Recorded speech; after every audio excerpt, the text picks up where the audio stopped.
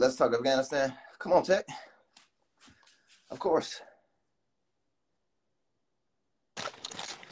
Man, good morning, brother. How you doing? Tech, I really believe that you're a low-key Taliban, man. Hold on.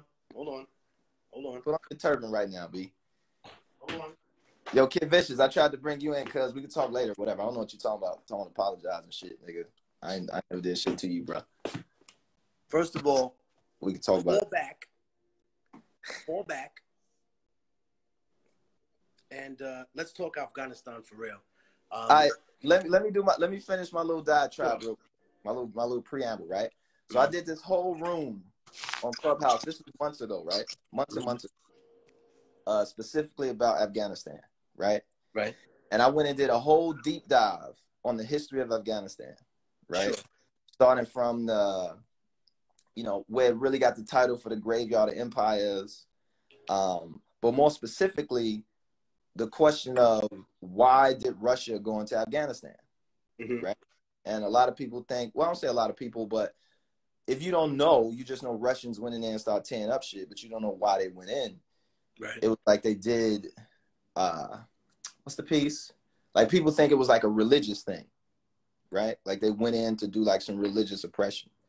But it's like that wasn't happen. That didn't happen at all, right? Like that came like later. That came later. Yeah, that came later.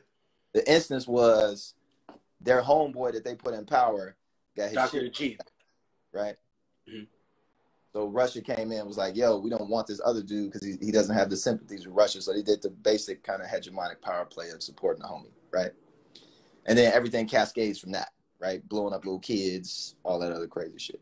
There's one thing to add too. That the New York Times and several other articles when they were discussing Afghanistan about a decade ago talked about how they had uncovered documents from the Soviet era in Afghanistan that were very mirrored to what American companies were talking about now, and that is the massive amount of natural resources that are in Afghanistan, not just emeralds and natural gas, but you're talking about nickel, lithium, you're talking about all of these other things that actually make this computer and the cell phone that we're on functional.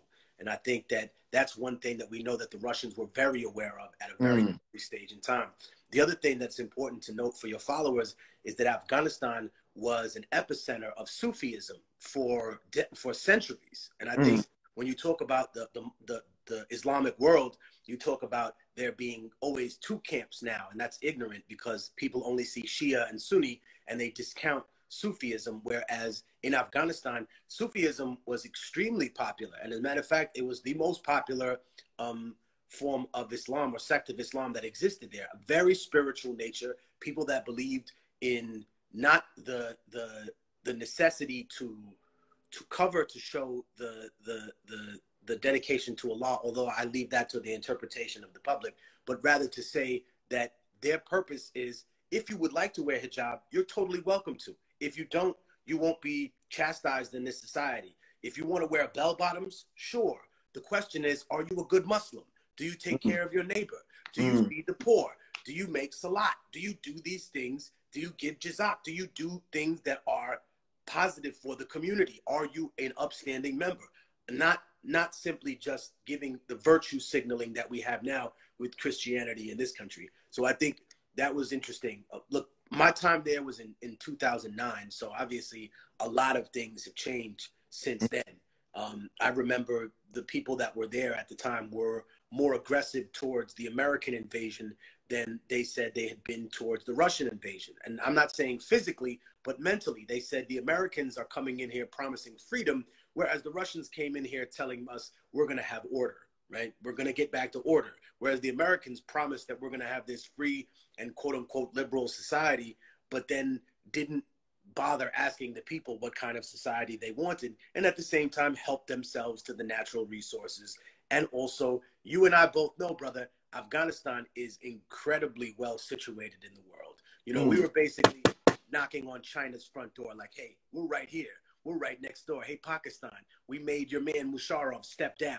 Why? Because Bush technically scared him. He said, yo, take off your uniform. Where else do you hear that? Where else do you see that? from somebody. And then we look at the Obama administration that I know you caught a lot of flack for saying that they were terrorists in the mainstream media. But realistically speaking, looking at Afghanistan and looking at the rest of the region, Mr. Obama simply completed what we both know as the Bush Doctrine, which is overthrow of countries that are not aligned to the hegemonic view of the United States. So in other words, that's what frustrates me when I hear people talk about communism or fascism or anything. And I say, the United States doesn't care if you're a communist nation or you're a fascist nation. It cares that you're in its camp. Are you in our camp? So it's not that we're opposed to communism. No, we're opposed to people that say no to us, you know, and that seems to be the backdrop for what I saw there. But I also saw things that were revolutionary to some people. I saw girls going to school for the first time in 30 years. That was something that people thought was a very big deal, because during the reign of the king that preceded Dr. Najib, that was actually something that was taking place at the time. You know, a progressive, I won't say progressive movement, but a movement towards making sure that women gained access to the same amount of education, so to speak, that men did, to put them in the light of those careers. So, but y'all don't know, Tech actually had built a school in Afghanistan. An orphanage and a school. Originally it was an orphanage and a school, and then obviously when the kids got older and they graduated, they got to be 17, 18. Many of them, since there are very limited spaces at Kabul University and other places, the majority of them went to like trade schools and they found good jobs. And I spoke to some of them like via like FaceTime, and then the people that had taken over the setup of everything once we did the fundraising, omaid.org, basically had told me that then the school, obviously because of like zoning issues and other stuff, had to be shut down. But I do remember that when I went out there, we literally did build a bed for the children. Like, we had to go to the local mosque to get their approval. We had to prove, hey, listen, we're not CIA. Like, I have no skin in the political game for you guys to sit here. But at the same time, we did want to help. We want to show you that everybody in America is not some imperialist lunatic. We don't want to come here and take over. We literally just saw what our government did. We thought that was wrong. And as a hip hop community, we raised this 150,000, 120,000, and then put it into creating the making sure that we got an empty, hollowed out building, fixing it, pulling the nails in the glass at anything. We literally brought appliances in there, anything, a stove, you know what I mean, a heating system. It definitely was a little bit complicated to deal with the consulate and get out there, because once I'm there, I literally go to Dubai and I see like riches, because you can get through three ways: through Iran, through Dubai at the time, or through Turkey, right, through Istanbul. And realistically, we were just like, all right, let's try Dubai. I've never been there. I just want to see it. And I went from seeing like extreme riches, and then on the other end, when I arrive in Afghanistan, I see extreme poverty. But I noticed certain things about the moment I touched down. Everybody judges you by your shoes, and that says a lot about you. And if you're wearing boots, they assume you're a soldier. If you're wearing their style of shoes, they assume you're Afghan. If you're wearing really nice shoes, they're like, oh, politician, the most dangerous one, because you're coming here with the honey tongue to tell people what they want to hear, but you're not actually going to do anything for them. So they're used to this, you know what I mean? In the way that Americans, and we see not just, you know, Black and Latino Americans, but white Americans now are just like, oh, this government is so oppressive. And in Afghanistan, they're just like, well, all governments are oppressive. What did you expect? They're all going to be like this. A very cynical view, but at the same time, a very realistic view of what society actually means, that laws are only enforced by force. If there is no force, then there's no such thing as a law. If you can't enforce a law, then a law doesn't exist. If you tell people something and they don't listen to you, you know, and then there's a lot of dark things that I saw in Afghanistan. The remnant of a pay-for-play system with the CIA, where they were basically buying people from a general called Dostadaram that was a break-off from the Northern Alliance. And this man was selling people who were opposed to the American invasion as if they were Taliban, as if they were Al-Qaeda fighters. and he got money per head that he delivered to the CIA. Many of these people were put into Guantanamo Bay and whatnot, but a lot of them, Lupe, they weren't Taliban. That's the thing that I have to make clear. Like, I know you made a joke earlier about that, me and Taliban, but the thing is this: what makes you Taliban? What does that actually mean? Like, the people that were opposed to the American invasion, they were considered Taliban. Many of the people that are opposed to America's presence, they have no loyalty to the Taliban or to the previous structure that exists there. They simply do not want the United States in their country. And for that, they say that they're Taliban. And if I look at the demographic, people forget Persians are not Arabs, right? They might have the same religion, but here's an interesting thing. Afghans are not Arabs either. And when I was in Afghanistan, they were actually a little bit xenophobic. Like, my beard was longer than it was now. I was wearing, you know, all the shalwar kameez, everything. And the dude put an AK-47 on me and was like, Arabistan? Are you from Arabistan? I'm like, no, dude, I'm not Arabian. He's like, you're not. And the dude, the other interpreter came over. He goes, you're from Saudi, right? I said, no, I'm not from Saudi. I'm from New York, homie. Cuban. I had the New York fitted. I had the fitted. And he was like, I had the fitted, yeah. And I was like, I brought it out. And he was with like coalition guards. So 2 American troops come over. And he goes, yeah. He's one of us. And the guy had a Boston hat. And I was like, no, I'm not one of you. I'm better than you. And I showed the New York hat. And then he knew, all right, I know you American. I know you're a New Yorker. That's real petty in the midst of violence. I appreciate. But here's an interesting thing. So they thought they thought I was Arabian, and they thought that my friend who's Italian, Carrie, who came with me, props to him, they thought that he was from Chechnya. And they said that they had an influx of Chechens and Arabs. And their perspective, when I talked to a guy who was a former colonel there, he said, we appreciate your contribution to our jihad. We appreciate you being here to fight off the Russians. Now go home and let us run our own country. Like, that was their sentiment. It wasn't they were ungrateful for all of the jihadists that came, but they said, you can't come to another country, make jihad, and then take over to take money, because then you didn't come here for jihad. You came here for wealth and riches. And that was what they thought originally was wrong with the Taliban structure. Many people who were opposed to the Taliban were not opposed to them simply because they had a difference in religion. They were opposed to them because they saw that they had become corrupt too. When I stopped in Dubai, that was a big thing, because they said, oh, well, the Taliban, you're going to Afghanistan? Well, the Taliban always used to come here during their reign. They used to party and live it up, because what do elites in every society do? Which is what we're dealing with now. Whether you're on the left or the right, you have grifters and elites on both sides that are lecturing people. You open Fox News and you see people like Tucker Carlson and Laura Ingraham complaining about other elites. You're an elite. What are you talking about, dude? You're an heir to $1 billion fortune, and you're talking about other people are elites? And that's the problem that bothers me. In Afghanistan, that raw, naked reality was on for every single person to see. And I thought that was incredibly interesting. And I think that, you know, when it comes to America, that's the problem. They perceive that every single person that's opposed to their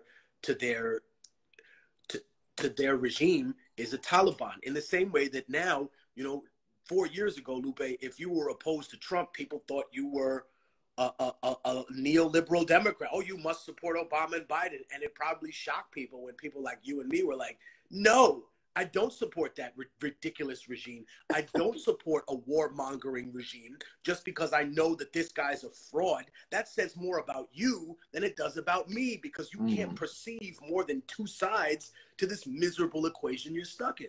And I guess in Afghanistan, the truth is just that much more naked. But I did see beautiful things there too, man. It wasn't all ugly stuff, man. I saw real community. I saw people come together and lift each other up out the dirt. I saw people taking care of other people that wasn't their kids, making sure they were okay.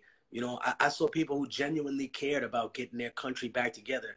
And I also realized something, that they're not developing nations. They're not third world nations. They're nations that are recovering from a war. If the United States had a civil war right now, it would end up behind China, behind Russia in every aspect of science, math, military, learning, developments, everything. That's what happens. And it was done on purpose, in my perspective. I think some folks, it'd be interesting when you bring up the Taliban for folks who don't know where the Taliban came from and how they made it. Like the Taliban's not like a 1,000-year-old society of things. Like the Taliban is actually relatively new, and it's actually a product, from my understanding, it's a product of the Russian kind of invasion type situation where you had these people exiling into Pakistan. You're right. And getting absorbed into I think Jalalabad, but the border kind of cities and the madrasas and all of those pieces, and a dual effect of like post-traumatic stress, like with a very, very conservative, very extremist practice of Islam, promoted through places like Saudi Arabia, right? Yes, Wahhabism and stuff like that.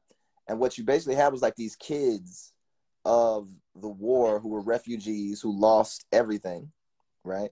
Who got absorbed into these madrasas, which are super extreme, and painted them a very one-sided way of the world. And upon the kind of the collapse of the Soviets, and all the kind of different factions and the warlords and different people who's trying to take over Kabul, even some of those foreigners that you mentioned and stuff like that. And then also just a side note for folks to know, and it's best for Afghanistans to speak about this. That's what I learned from Clubhouse, that chat. We had a bunch of Afghanis come in from different parts of the world, exiles, different folks. And it's best for them to speak about it, their particular piece, but just for general purposes for our fans, I guess, right? Like when they were coming back in to kind of take, similar to right now, how the Taliban is kind of going city by city, province by province, taking over, getting Kabul. You had the same experience when the Russians kind of left, right? You had these different factions collapsing, fighting each other. People that factions that were fighting against the Russians, once the Russians were gone, they started to fight amongst themselves. Civil war, to take over. And what you had in that was the return, basically, of those kids who were exiled during the kind of Russian war, coming back, right? Very well trained, very well disciplined, very charismatic, and even to the point we talk about a lot of that corruption and a lot of stuff that was going on, and the spoils of war kind of mentality. You had this group who was just like, oh, cut off the hands of thieves and hang the rapist, off top. There's no trials, there's none of that other shit. And it was like a reprieve, almost a certain sense of kind of like the justice that you would kind of want in America, right? When you see some dude who's raped like 9 kids, like, why the fuck are we watching this dude's trial? How come he didn't get shot in the back of the police station type situation? So that's what you had coming in, and kind of taking over, piece by piece, part by part. But it was kind of promoted through Pakistan, promoted through Saudi Arabia, and were actual, like you could almost call it in a way the true inheritors of kind of like Afghanistan would be the Taliban, right?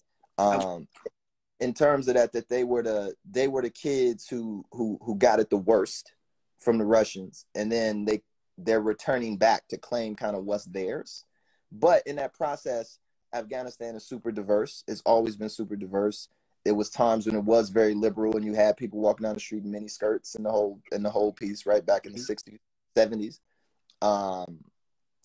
And just the tumult and the fluctuation of extremist views, politics, wealth, technology, all of these, like you said, Afghanistan being looked at, you didn't need nickel to build laptops when laptops weren't a thing. But now that laptops and iPhones and all these things are a thing, then your place in the world changes completely, right? And they got lots of tungsten there too.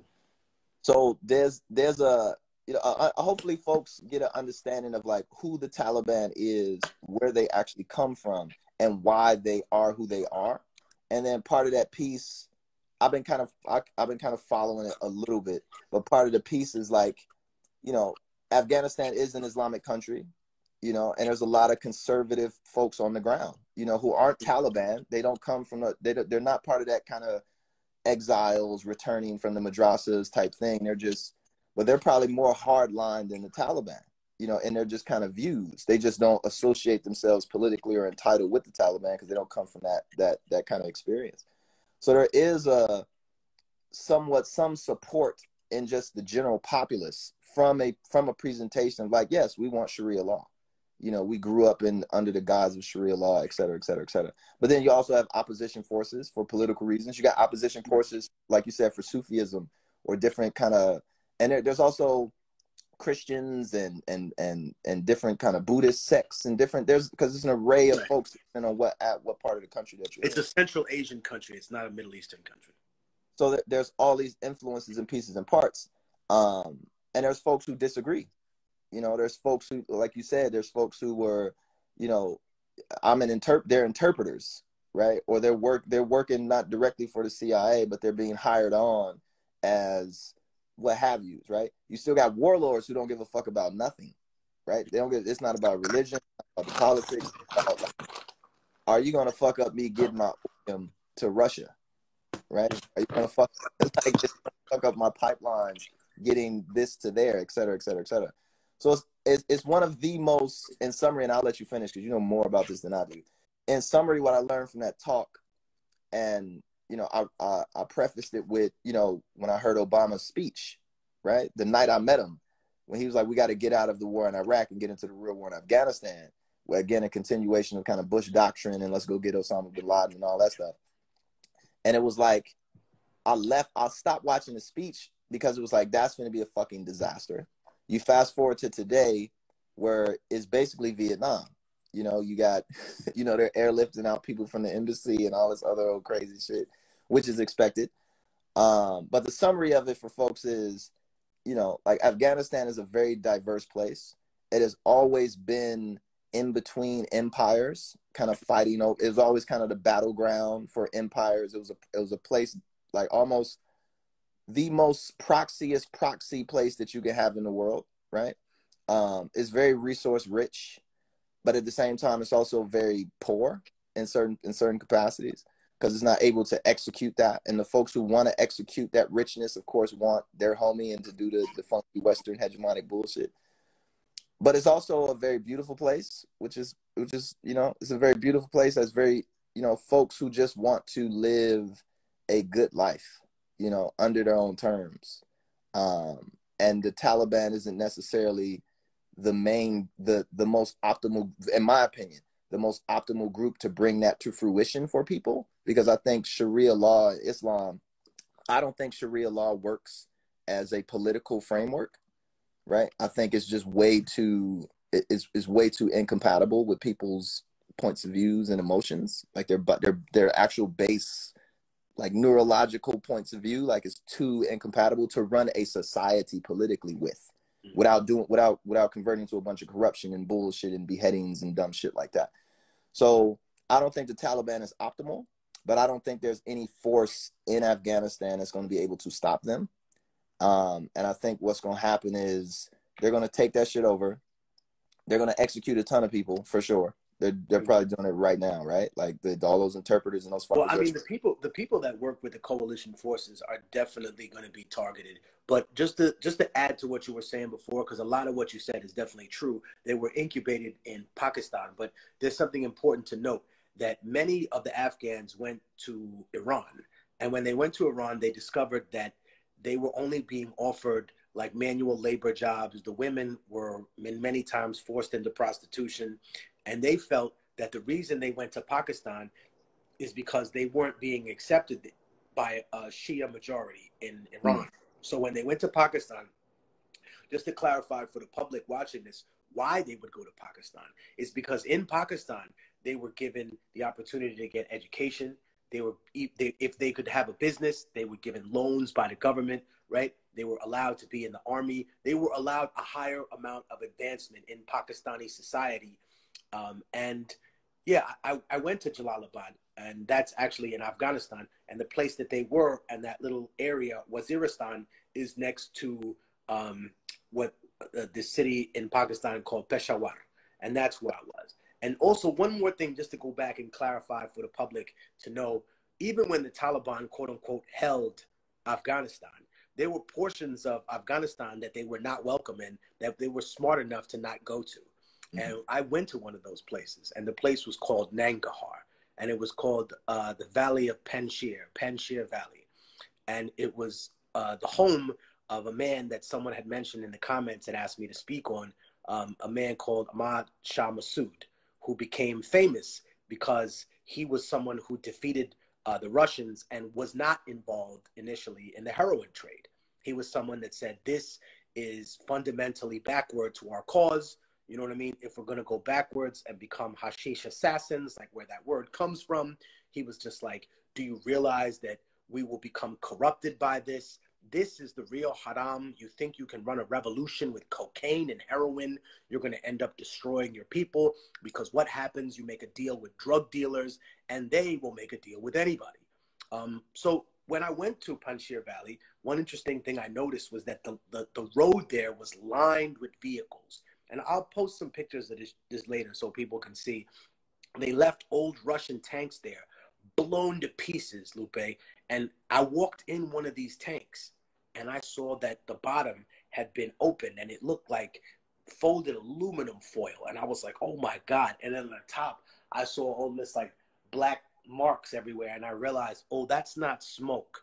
That's somebody's blood from way back in the day. And I had an epiphany in that little tank. I said to myself, this little kid, this little 20, 21-year-old Russian kid that was in this tank, his mom didn't love him any less than that little white kid from Oklahoma that got blown up down there. And guess what? She didn't understand what the fuck her son was doing in that country any more than that lady waving the American flag, burying her son, wondering what the fuck was my son doing here. And I realized that the Afghans had left these trailers here. They left Taliban personnel carriers, right? They had an old Russian car, like an old British car from like the war in like 1890 that they kept. And the children were using the Russian tanks and the Taliban carriers as a jungle gym, right? And I asked the OG, I was like, why do you leave these things here? And he said, it's just a reminder that you're all guests. And just like a guest, you can and you will overstay your welcome. You will be asked to leave. And if you don't leave, you'll be made to leave.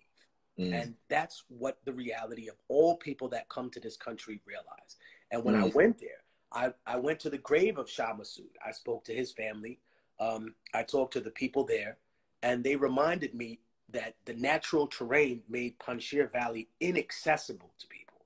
In other words, you have one lane, one route going in, and the rest is massive mountain ranges. Mountain ranges, by the way, which are peppered with stations for RPGs and surface-to-air missiles.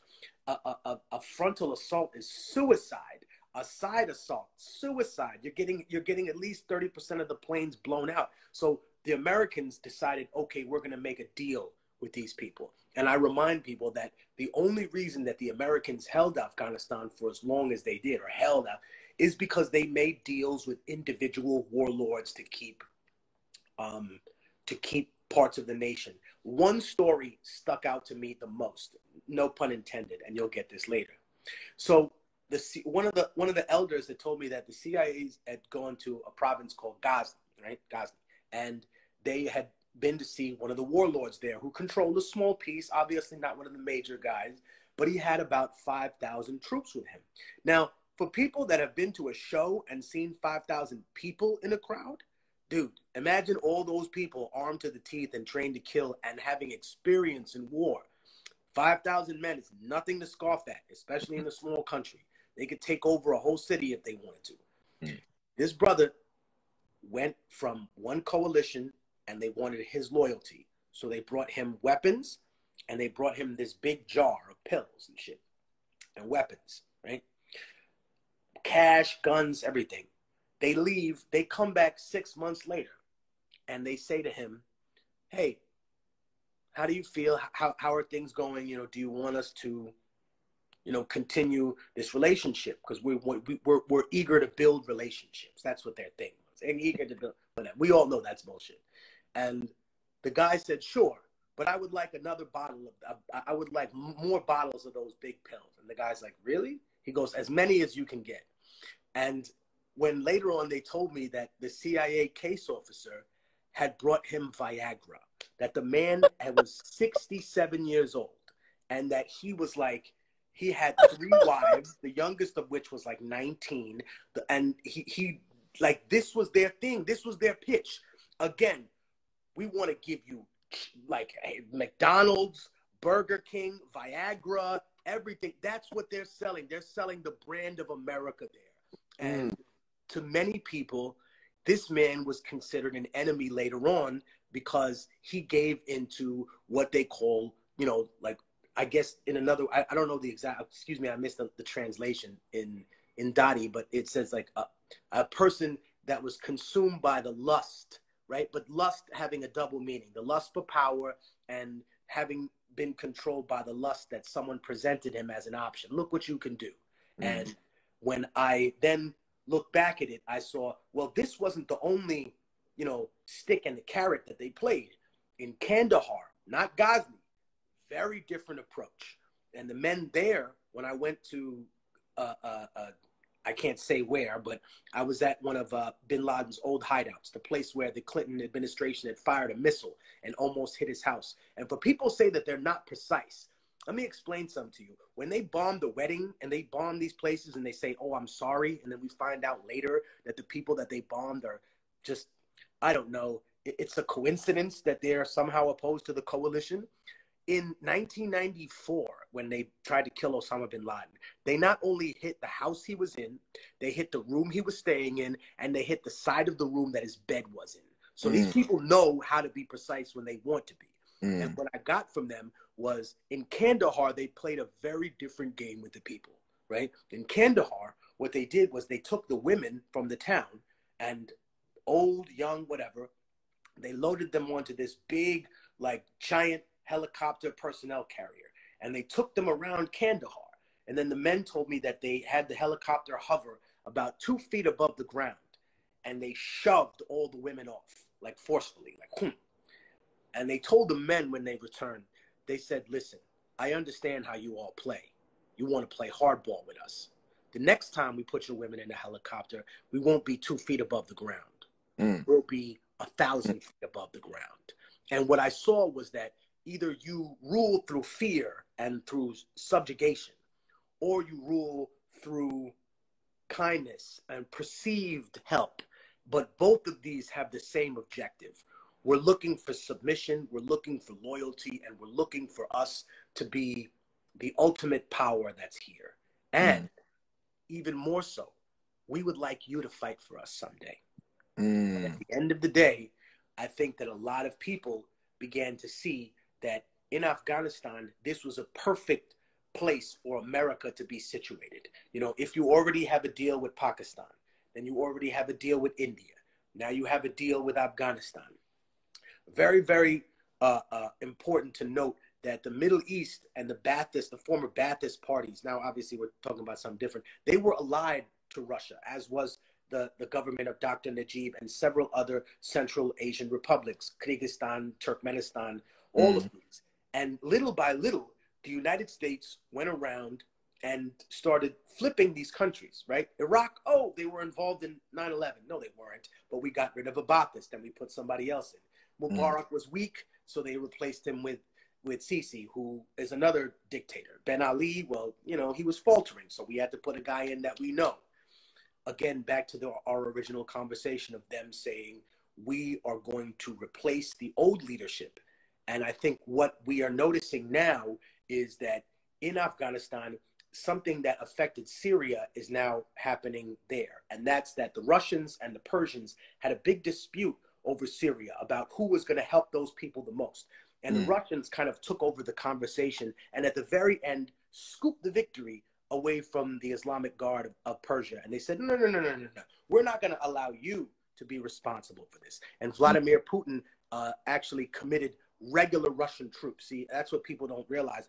In Syria, America was using mercenaries and was using ISIS to try and overthrow Assad, whether you like him or not, whether he's a legacy dictator, which he is, but that's not what we're going to talk about. So what happened was that the Persians felt so slighted by this situation that now they said, oh, well, now we're going to pour ourselves into the Afghan issue. Since we're since Syria is something that was so important to Russia, because unlike all those other places, that was the last thing to fall. They can't lose that. Israel used to be in the Russian camp. They used to have kibbutz there, and then they left. They went to the Americans. Lebanon was with the Russians. No, its allegiance is twisted from one political party to the other. And they see Afghanistan as a perfect way to break America's hand in the region.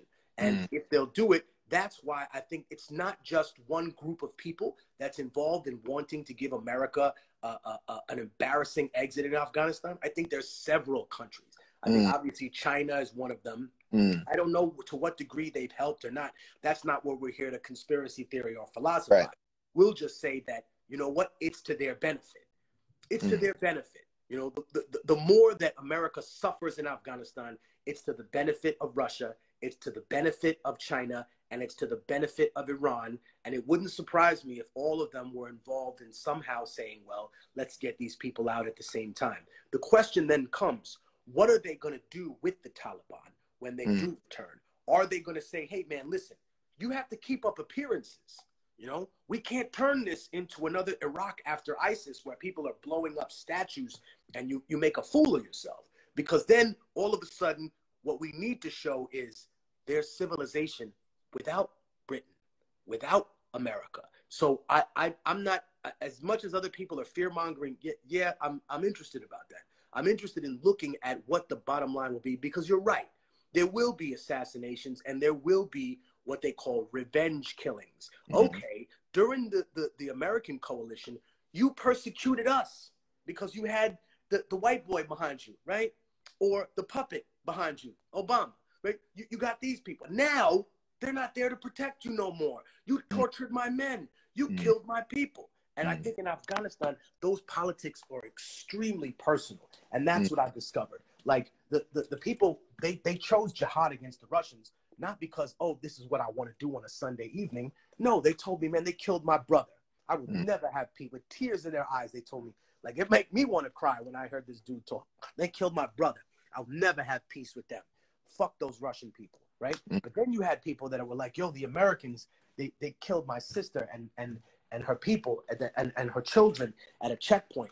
Like, no, I will never have peace with them. You can't get me to go sing Kumbaya with these people. I don't care who's in charge. Is it a crusty old white man named Jim Crow Joe Biden or an orange Cheeto, you know, a game show host fraud? I don't care who the figurehead is for this. You're both in such violation. And I think that when I saw kind of like this lifelong vendetta that they hold, it also alerted me to other weird things about the country. Like I asked, why do people get arranged marriages here? And the guy gave me one of the answers I wasn't expecting. He said, I've been at war with this clan since before your father was born. Since 1910, we've had problems with these people. And the only way that we made the ability for us to make peace with them is that my son will marry his daughter. And he looked at me and he said, I don't think it's right, but it's the way that we're going to make peace, because I can't say words to this man he's going to believe. He can't say words to me that I'm going to believe. The only thing that we can do is share a grandchild and say, do we want to deprive that grandchild of their father or their mother? And I was like, oh my God, like it seems insane, Lupe, but there's a rational conversation to be had about even why some of the most crazy things take place in part of the world. Yeah. And marriage has traditionally been some kind of unifying alliance. That happens with the cartels now too. So you have cartels that kind of reach like moments of like, there's no way to come back from this. It's like, yo, marry my daughter, or like, my son's gonna marry your daughter. Like happening like now in Mexico, right? For that, to either consolidate power, but also create, like you said, like are you really gonna kill? Like, you might kill your son-in-law, right? But it's like, will you kill, you know, the father of your grandson? Right. And who will your grandson want vengeance against? Exactly. You. Yeah. And your grandson will take lots of people with him when he comes of age, you know, unless you want to, you know, try to kill him like Vito Corleone's family. And we all saw how that turned out for the man at the end. The son came back and he said, and that's what I think is is extremely important to notice about Afghanistan too, that my perceptions of the people there and their willingness to go to war were totally changed. Like, I'll give you an example. I went to Kabul University and I talked to a professor there. And, you know, please don't think I'm making fun of him, but because I have nothing but respect for this man. He's a greater warrior than I'll be in this lifetime. But he was what I would call an effeminate man. You know, like, his nails manicured, wearing everything, hair done, probably spent like more money than people ate that day on his hair, but very prim and proper. And I asked him not to be rude, but to be curious, right? And I did it in a way that did not come across facetious and condescending, because that's the worst form of communication, people. And I said to him, brother, what did you do during the jihad? And he looked at me and he goes, thank you for asking. That's such an interesting question. Like, very softly, that's such an interesting question, he said. There were, in the RPG groups, there are two people. There is the RPG gunner, and there's the guy that carries all the shells. He has to keep them in a backpack that he keeps at a certain temperature. He has a thermometer on the backpack. They cannot get this hot or the RPG will explode and everyone dies. And you can't get them so cold because it's freezing. For the people that don't know Afghanistan, at night, it's freezing up there. And you can't let them freeze because then it won't blow up on impact. So you have to sleep with them. Like, you have to nest them at night, and then you have to shield them in the shade during the day. And when the RPG firer dies, then the guy who was holding the RPGs take over. And I asked him, so what did you do? And he said, I carried RPGs until my RPG carrier died. He said, but I thank God that he spent most of the war doing it, and I spent most of the war carrying them, because I know that his heart was heavy. Even though he committed jihad, he told me, his heart was heavy. He cried at night for the Russian people he killed. And I caution people, yo, even the hardest American soldier, I've seen him, bro. My brother who went to Iraq, my peoples that I used to train with, because people don't know I was going to go to Marine Corps OCS. These people are broken because of what they've seen and what they've done out there. So it's not insane to imagine that they're the only people with feelings, right? No, the jihadists themselves were like conflicted, saying in the Quran, this is wrong. Like, I don't like what we're doing. We went from killing soldiers to now we kill any personnel that happens to wear a Russian uniform. This is not right. What will happen to us? And then the brother told me the hardest thing for me to hear. He said, yeah, we're great people, right? Great warriors. Right? I mean, almost in a sarcastic way, but he had like a tear in his eye. And he goes, great warriors. But make no mistake, the price of our freedom was this. A whole generation of scientists wiped out in the jihad. He said a whole generation of teachers wiped out in the jihad. A whole generation of writers, of poets that will inspire the teachers and the scientists and people to do anything in life, wiped out. He said that was the price of our freedom. That was the price we paid for 950,000 Afghans to die, so 18,900 Russian troops could die. Guerrilla warfare is not to succeed. It's only to make the enemy bleed. And there's an old saying, and I think it's attributed to Kissinger or someone else, but he actually stole it. And it said, in order to win a conventional army has to win. But in order to win, the guerrilla just has to stay alive. Stay alive. And the guerrillas have stayed alive. And the Americans could not win. They could not defeat them. And that was the problem. They tortured these people. They sent them to Guantanamo Bay, and their children are back to say, no, you did not kill us all. We're still here. We might not be this Taliban, but I'll tell you what, we're ready to fight. And it hurts me to see that, because I really don't know what's going to happen. Like you said, brother, there are going to be reprisal killings. My heart hurts for that. But there also will be people who are finally going to be let out of jail for doing nothing but questioning a regime.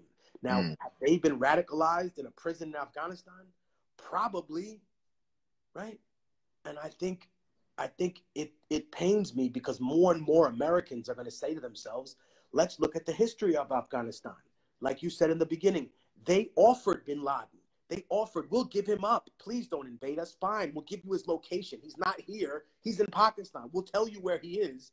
And they said, no. This is what we want. This, and this. And at the same time, the other important thing to bring up, and then we can go back again to whatever. I'll pass the mic, as they say, is that Shah Massoud was killed on September 10th, 2001, the day before 9/11. That always made 9/11 very suspect to me. In terms of everyone saying, oh, that this doesn't melt at this degree, and Tower Building 7 and all this other shit. Sure, we can have those conversations, brother. Some of those things have been debunked. Some of those things are still up in the air. But it was not a coincidence that Shah Massoud was murdered on September 10th, because without him, Hamid Karzai, CIA puppet, could have never been the president of Afghanistan. And every Afghan that's watching this and that will watch your live later on and say, wow, no, that's true. Felipe, what forget technique. I know he's real. Felipe, what Felipe and Lupe are talking about. That's true. If Shah Massoud was alive, Hamid Karzai could have never become the president of Afghanistan, ever. The public would not have accepted it over Shah Massoud, because he spent his entire career in exile being a money changer. Whether Shah Massoud stayed behind. When the Russians were there, he stayed behind. When the Taliban was there, he stayed behind and said, hey, you're welcome to have Kandahar. Don't come the fuck up here to Mazar-e-Sharif, and don't come here to Panjshir Valley with your bullshit, because I'll leave your car in the street. I'll leave you where I'll leave you where I find you. That saying should be attributed to Afghanistan, because literally when I see the cars, they left them where they found them.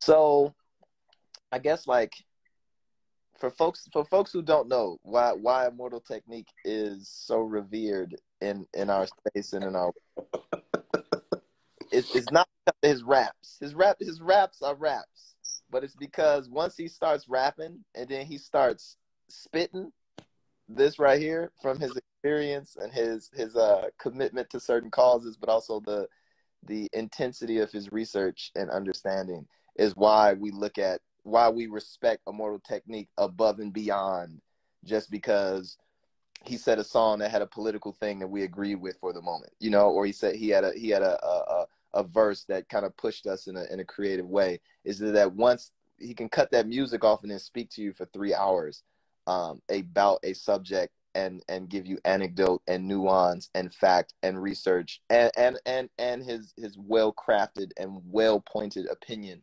about certain things, but also has the honesty to say, even with some I say, even is like, we don't know what's gonna happen, at the end of the day. Like, here's all of the factors, here's all the pieces, here's all the parts, but at the end of the day, we don't know exactly. You can make some forecast and some prediction, and one kind of piece that I would leave people with, and maybe Tech, you speak to this a little bit as well, is that this is something for Afghanistan.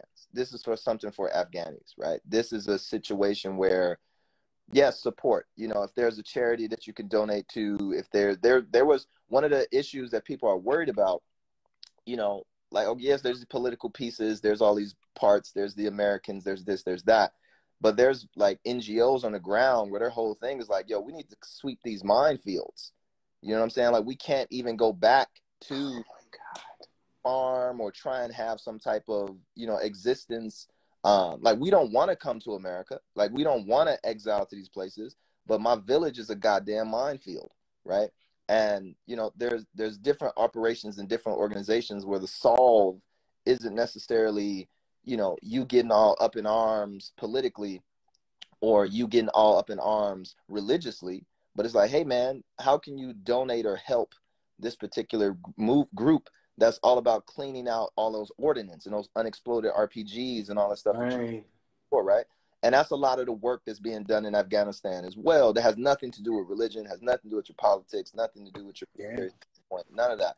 Whereas these basic operations that need to get funded and need to kind of get pushed so people can even get to the point where they can make a political decision. But if you're worried about, I can't walk to school because there are potentially 200 you know, uncovered landmines from the, not only the, well, from the Russian era where they were planting landmines, which is super fucked up, but even to your point about, you know, all of those fights, fighting the Taliban in the 90s in different spots like that, where, yeah, there's a ton of unexploded ordnance, right? There's like a bunch of, you got those, when you think about the drug trade and shit like that and how it impedes us, you look at a record today, to bring it up, just to be a little bit of a hypocrite about this, but when you think about, and we mentioned the cartel earlier as well, when you think about these records, when you think about the songs that we listen to, when we think about the shit we're partying to, and we think about, you know, the frivolity of the shit that we do, that shit comes from somewhere.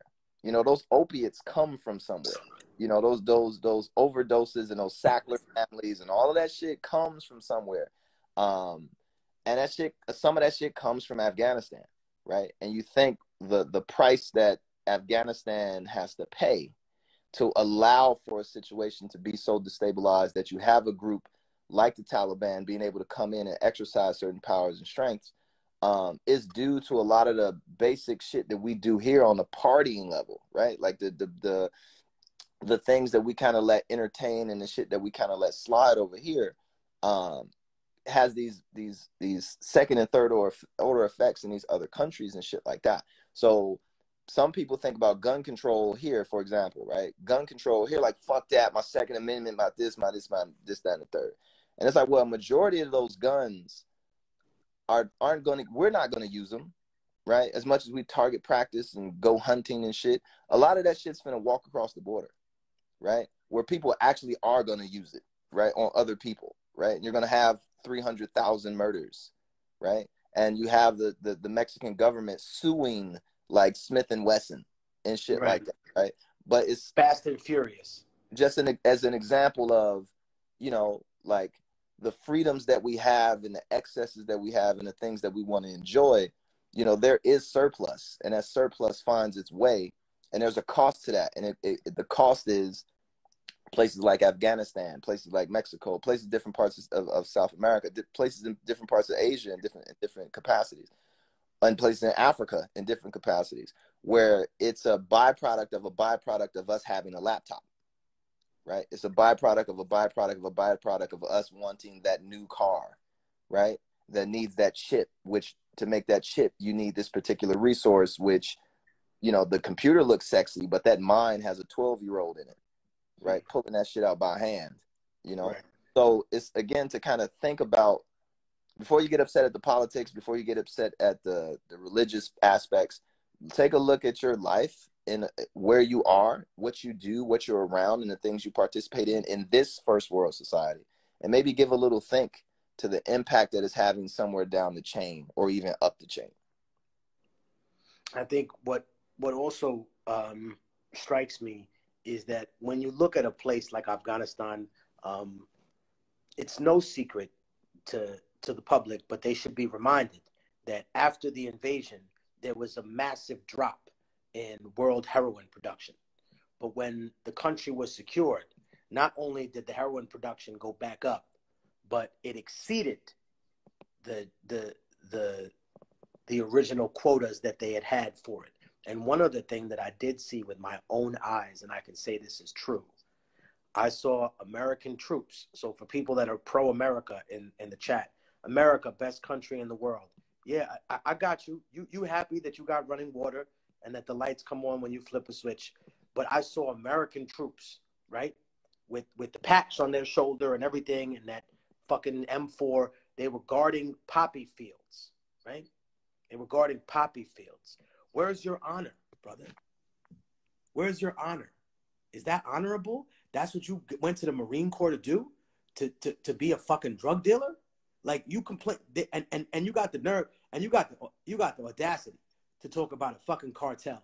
That's what I'm saying when I hear these Americans talk, and rather than understand the socio-political aspect of why a cartel would exist or what would make people do that, it's the fact that people don't realize that 90 some odd percent of billionaires, like 99% of billionaires, are people who have inherited wealth. The other like 1% are people who know how to monopolize a natural resource. which in this case is poppy or cocaine or coca leaves or whatever it may be. But you're working with those people now. And that's one thing that I will remind people that the CIA is more than willing to do. If it comes to terms with dealing with communists or anybody, socialist or even a democratic republic that wants to take control of its natural resources, it doesn't matter who it is. The first people that they turn to in many of these situations are drug dealers. They say this is going to affect your bottom line. You know, we're going to legalize drugs in this country pretty soon, which is another reason why people are saying, oh, wow. So then where are we going to get paid from, huh? Where are we going to get paid? And I know how they're going to get paid. They're going to have a booster shot every fucking 6 months or every year or some other crazy shit. Or they're going to say, hey, man, we're doing this or we're doing that. But that's another conversation. They want to get paid, though, and they know how to get paid. And we can have that conversation without delving into lunacy or conspiracy theory that's unfounded. Because I think conspiracy theory is important because that's the canary in the cage for me. And when people get angry at conspiracy theorists, I always say, listen, they're the canary in the cage, right? And for people who don't know, the younger folks, because, you know, I'm 43. I'm not gonna lie about my age. I'm not upset about that. I'm happy. I made it a lot farther than some of y'all gonna make it. But the thing I'm saying is that's fucked up. That's a fucked up. I'm saying because y'all be doing fucked up shit, man. Y'all still want to wild out. I'm sitting here talking about we gotta stay alive. Stay alive. That's the shit. Yo, give them the definition of canary in the coal, man. But I will say, before you do that, this is the other side of Immortal Tech. This is the other side of Felipe, right? He can be a hard, cold asshole sometimes, man. He could be a mean old man sometimes in the midst of that, but that's the balance of the piece. I'm gonna live some of them longer you motherfuckers. Which is, I ain't gotta say it to these motherfuckers, Tech.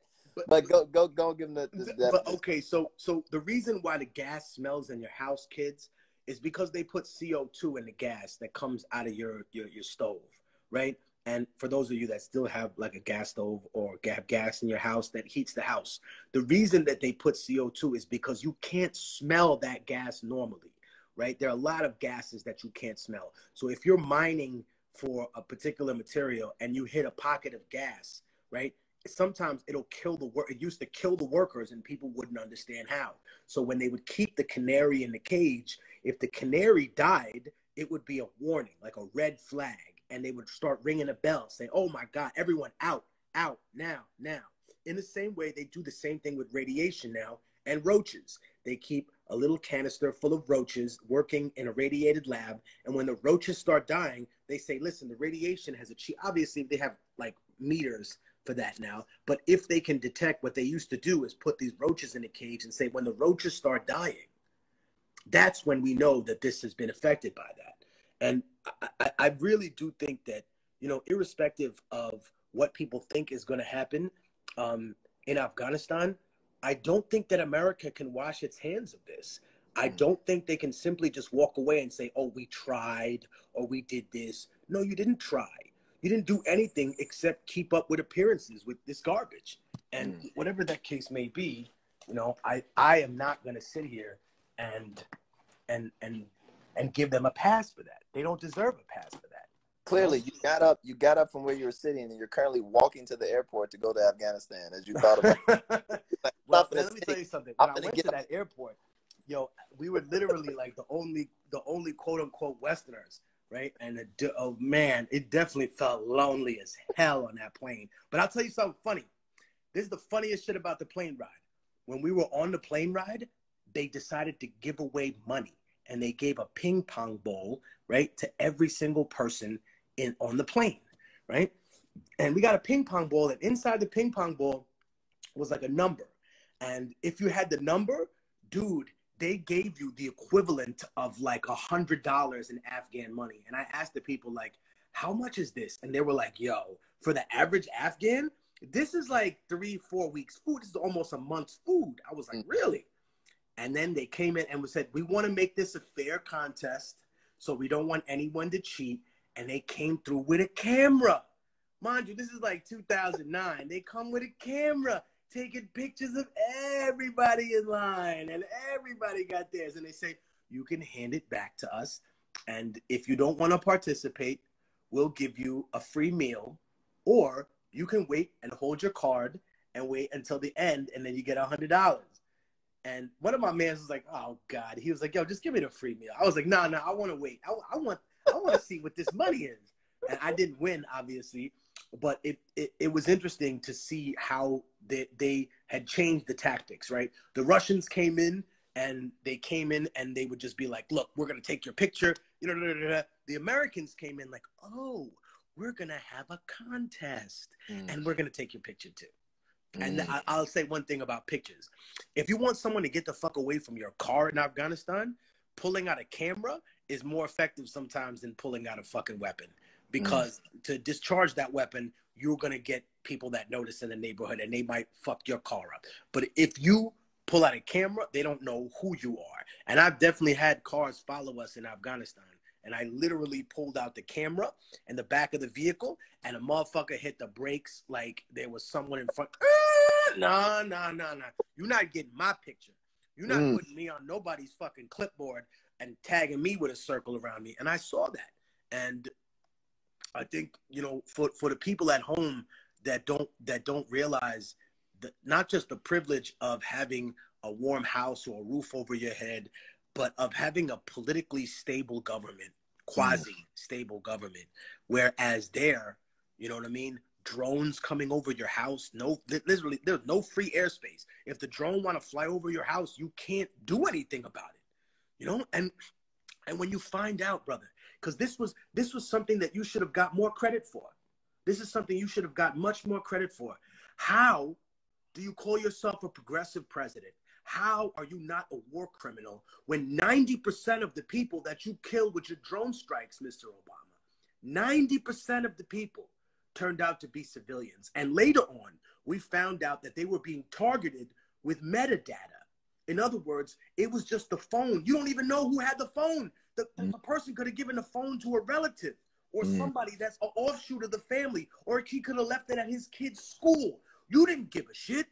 You dropped the phone on metadata. You didn't give a shit about the people. So that's what breaks my heart. That's why when I look at one side or I look at the other, I say, listen, the Democratic Party is a party of bad ideas. The Republican Party is a party of no ideas. And when you look at the Democratic Party and you look at the Republican Party, one of them is run by religious fanatics that, pretend to be a party of law and order. And the other one is a party of business that pretends that they're a group of activists.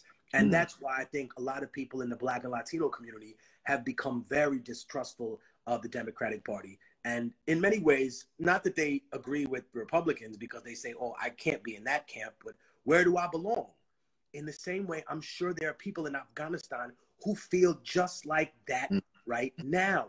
I do not belong with the Americans. I don't want them here. But what about that huge silent majority of people that are just like us that say, oh, I don't fuck with Democrats, I don't fuck with Republicans, but I know how each one of them affects our community differently, right? Like, you want to make Black and Latino people respect colonial borders and say close the border and put those kids in cages and find excuses for it? You've been hood-boogered, right? They got you. They don't even have to whip you no more. You cleaning the masses' feet without them having to whip you, right? And not only that, but you a hang around the fort Native American now, right? That's the equivalent for our people. You hanging around the fort now. That's what you're doing. So let's not get it twisted. There were a lot of Afghans that thought that they were going to get away with or have a better life by hanging around that American fort.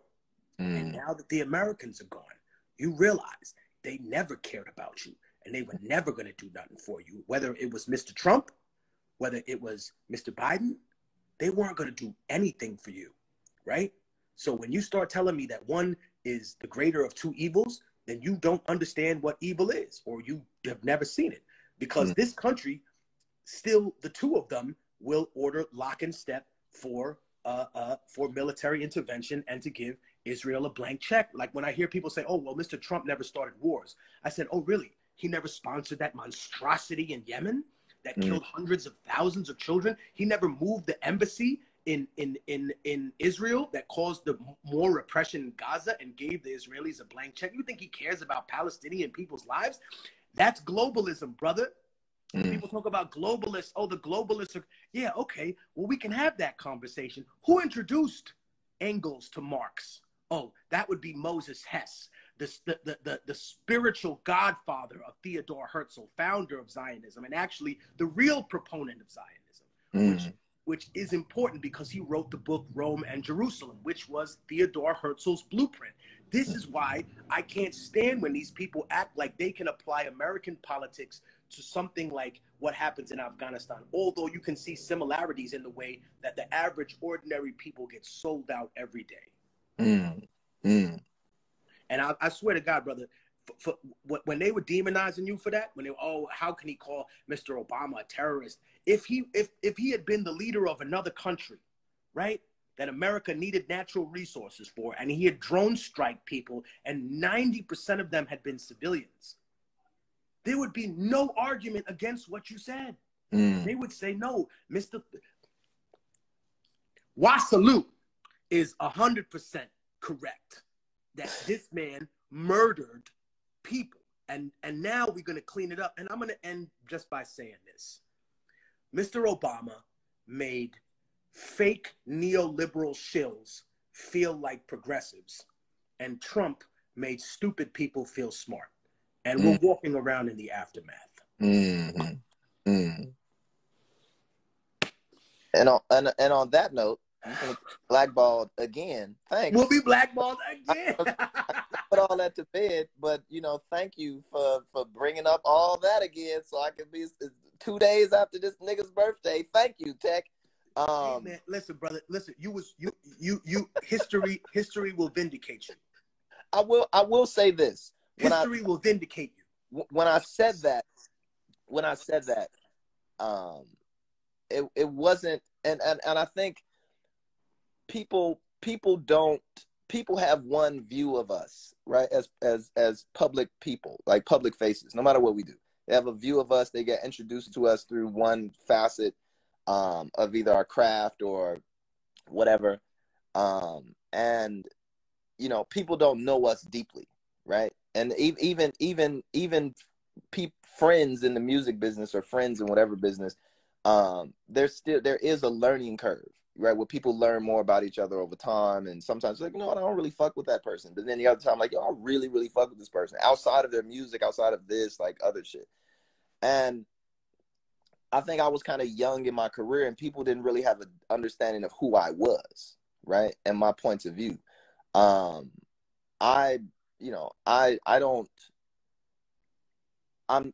somewhat heartless because of the streets.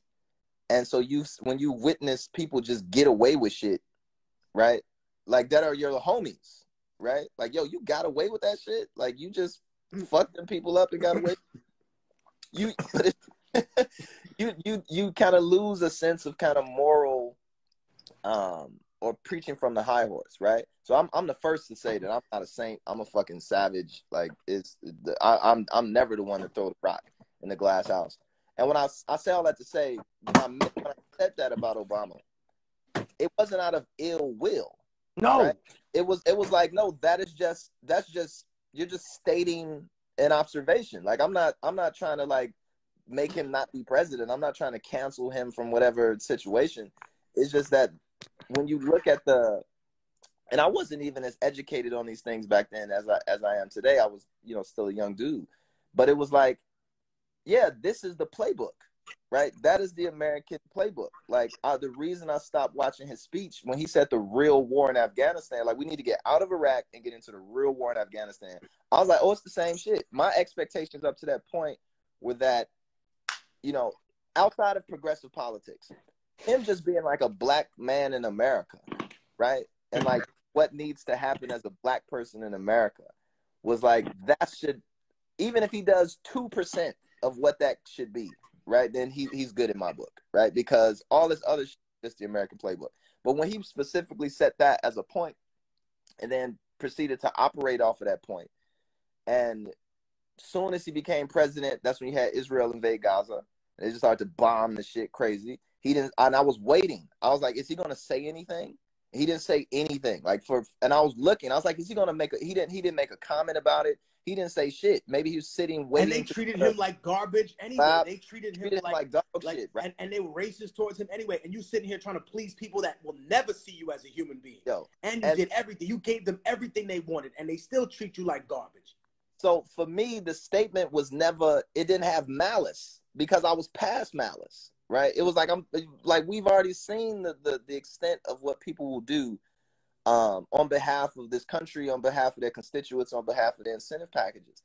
Like, people will do all kinds of shit. And it's not just the president. It's not just Obama. It's the average dude in the street, right? Will do some real, in America, that will do some real fucked up shit to you to get over, right? And will apologize to you. Like, I'm sorry, but I got to take your purse, old lady. Like, I'm really sorry, but I know them groceries, but I need them shits, old lady. And like, I'm feeling really bad about this shit. They don't take the shits, motherfucker. So when I said it, it was never meant to be malice, right? And it was just kind of like, I thought we were stating the facts. Like, I thought that's what we were still doing, because when we talk about Bush don't care about black people, which is, kind of an overstatement, but I hear what you're saying. Everybody's like, yeah, he don't. Like, this motherfucker don't care about black. When you point those kind of like critiques or generalizations at people, it was at a time where it was like, yeah, okay, yeah. But it was like, y'all know Obama's not different from Bush in terms of policy. Like, it's not, the policy's not dictated by the president. The policy's dictated by the fucking Pentagon, right? And the fucking CIA, right? Like, that is the industrial forces behind it, which didn't change. Like, you don't vote for the CEO. Like, you don't vote for the, like, what the fuck are you talking about? Like, that's who they work for. Like, they have power to execute in the law. But when you got the Koch brothers writing laws and shit, like, it's like, what's the point? I apologize for jumping down the diatribe. But it was never meant to be malice, and it was never meant to, like, obfuscate or downplay or belittle the office and shit like that. But it was to just make plain, like, yeah, he's gonna do a bunch of other maybe cool shit, but he's also going to do a bunch of fucked up shit, because that's what presidents do, right? Like, presidents come in and they have to play a game where they're going to do some real fucked up shit. And then they got another game where they're going to kiss some babies and build a road and do some other shit. And they're going to help their homies and show how they're helping their homies that are fucked up. But then they're not going to show you the people who are just as fucked up as their homies that they're bombing the dog shit out of. So, that whole piece about, like, there's, Obama's a terrorist and the whole police, it was like the office of being the president. If you became the president, right? If I became the president, right? We're going to step into the breach of continuing on some fuck shit, regardless. That's why I don't want to be president, right? That's why I think people would find me unsuitable, because my first official act would be to prosecute so many people that have committed these war crimes and that have done things that way, and probably I get killed for that. Exactly. That's what I'm saying. The later that day, I think the White House blows up. The stove in the White House, for some reason, they didn't CO2 and gas, and somebody left the stove on, and it was birds and presidents dead all over the fucking White House. And I think one thing that is detrimental to the American public's understanding of politics is just that when you take the president and you realize that they have to represent the interest of not just the nation, but of all the gigantic industries in that nation, how can they do anything else? And it reminds me, for the history buffs that are going to watch this later, of the story of the Emperor Lucius Septimus Severus. Now, a story which you've told me multiple times. They need to know.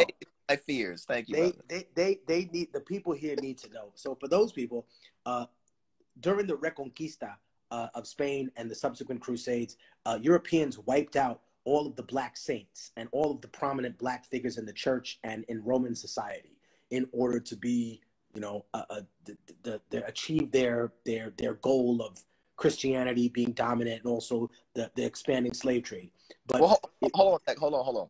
Just so people know, the church removed like any trace. Well, I won't say any trace, but they started to systematically remove the appearance of Black folks or things that would be considered to be kind of like indigenous, or what you could just say like, oh, that person's not white, right? Right, and especially during the invasion of Greece, which is right. where a lot of these artifacts were kept. Because if you look at ancient Greek society during probably the 9th to the 11th century, 12th century AD, you'll find massive amount of portraits of Christ where the hue of his skin is probably somewhere between ours, but closer to yours than it is to mine.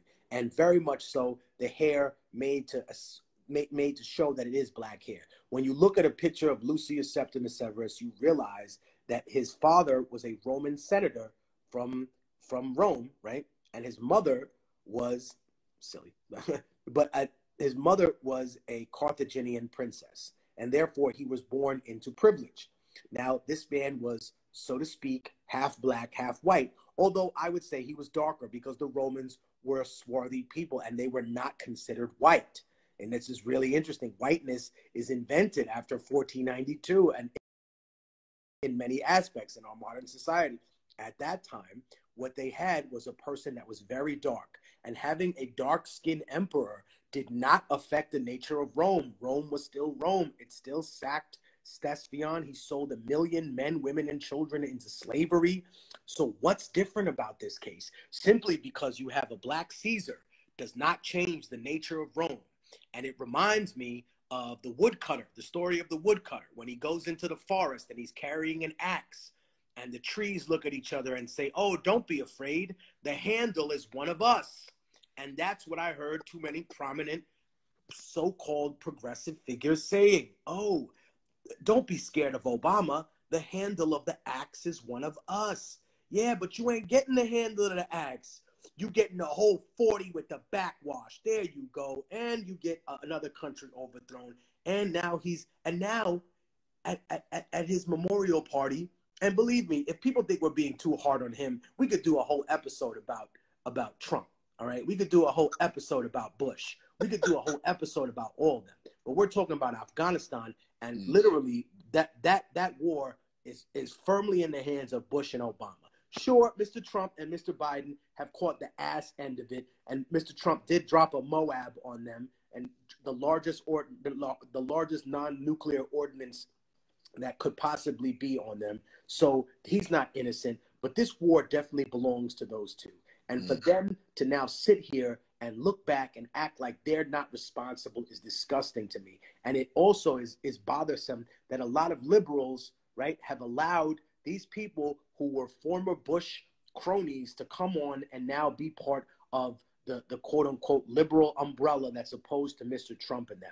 You can't wash your hands of that. And I'll go farther. I usually don't make religious claims, brother, but I will make this one for the fan base and for mine. The reason that they got away with that is because their victims were Muslim.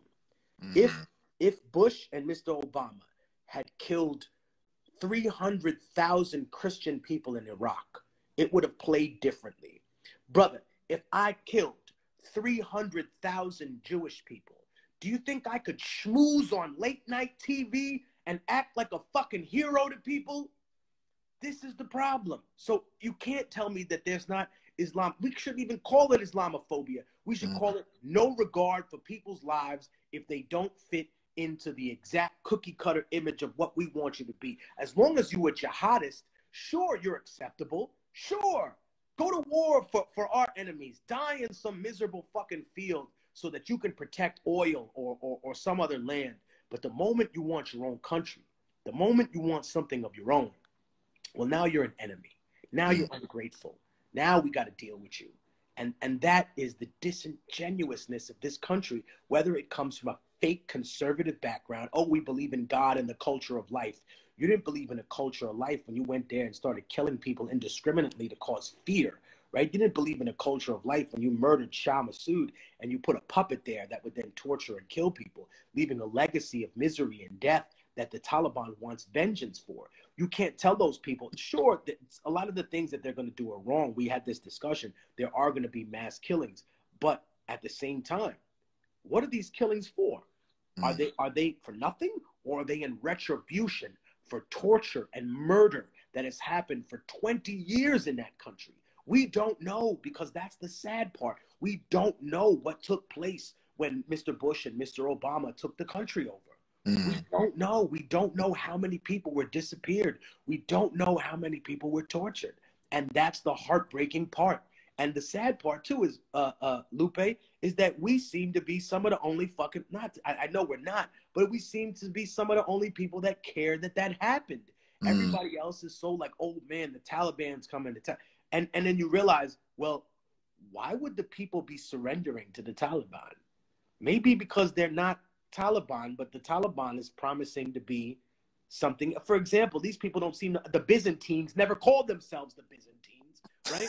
People in Africa never called them, I'm from Africa. No, they didn't say that 2,000 years ago, bro. I'm Igbo. That's who the fuck I am, bro. Stupid. Now get out of here. And right. Take your stupid little metal hat with you. Like, that's how they felt. And the people from Afghanistan, you tell them they Taliban, they're like, no, I'm not. But I don't want you here. Does that make me Taliban? Right? Does that make me Al Qaeda? Because I don't want you here. If we want to have a conversation, obviously we can't do it now, but shit, let's have that talk. How did Al Qaeda become formed? And there's a great documentary for the people that want to watch and get a glimpse. Obviously, it's not the whole thing, but there's a little glimpse of how the Al Qaeda society, or excuse me, the organization was formed, and it's called The Power of Nightmares. And it's an old documentary when the BBC still had some remnant of people that were willing to criticize the excess of capitalism and the idea that democracy could be the end-all, be-all to all oppression, when in reality, they were showing how democracy could easily be manipulated so that it reinforces oppression.